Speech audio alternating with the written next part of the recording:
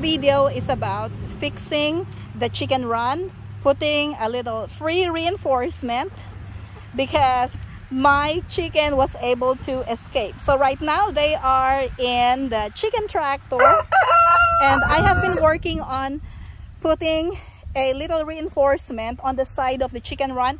So you see these sticks that I added here, we have more right here. So this is a very simple chicken run that I created using a chicken wire.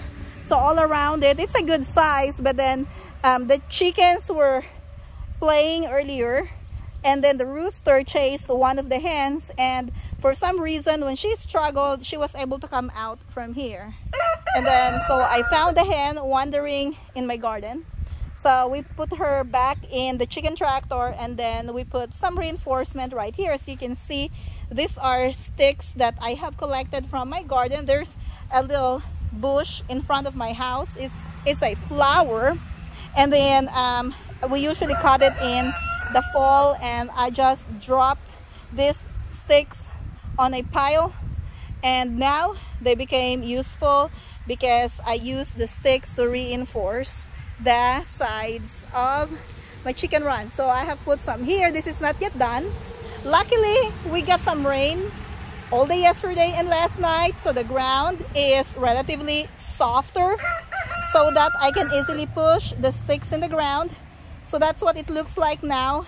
These are the weaker spots of the fence that I have been working on.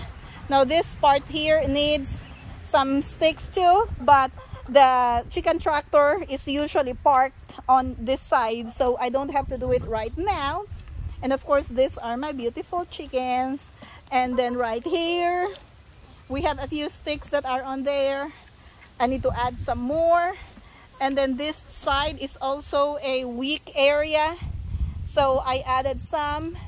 I'm still looking for some free materials that I can get so that I can make this chicken run fence a little bit stronger so they can keep the chickens, so the chickens will stay inside.